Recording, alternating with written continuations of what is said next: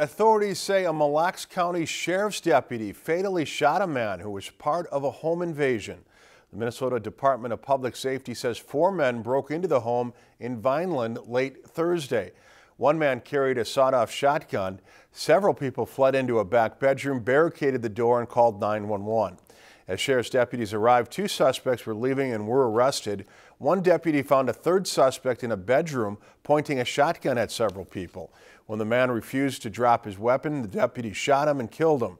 The 4th suspect was arrested.